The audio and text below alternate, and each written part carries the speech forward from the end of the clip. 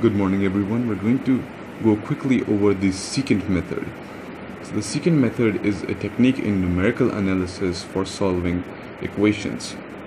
So in this problem we are given this equation x to the power 4 minus x minus 10, and we have to solve it using the secant method.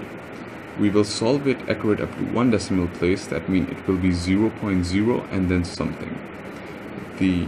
Okay, so first of all, in the secant method we make two approximations, x0 and x1. These are values that we're supposed to guess, so I guess them to be 1 and 2. An important thing about the secant method is that these values have to be sufficiently close to each other, so be very careful about that. Choose 0 or 1 or 1 and 2. In this example I choose 1 and 2.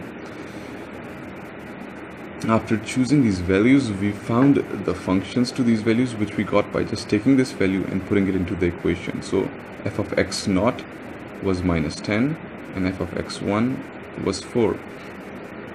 When we've done that, we can find x2's values, who you can find by using this equation over here. So let's see how this goes. So we found x2's value to be 1.714. and we found the function f of x2, which we just found by putting 1.714 in the given equation, that function over there, and we found out it to be minus 3.077. Now remember that we're supposed to stop when our f of x2, our function, gets to 0.0. so this was our first iteration.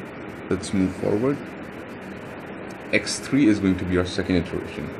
Now for x3 we're going to use the values of x2, the one we just found out, and x1. So we use these two values in a modified version of that formula.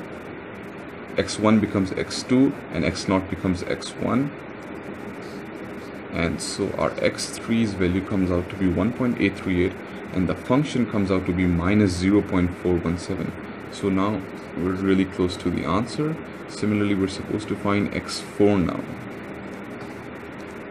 So we use that modified version of that formula again, and we find x4 to be 1.857 and f of x4 to be 0.045, which is our answer.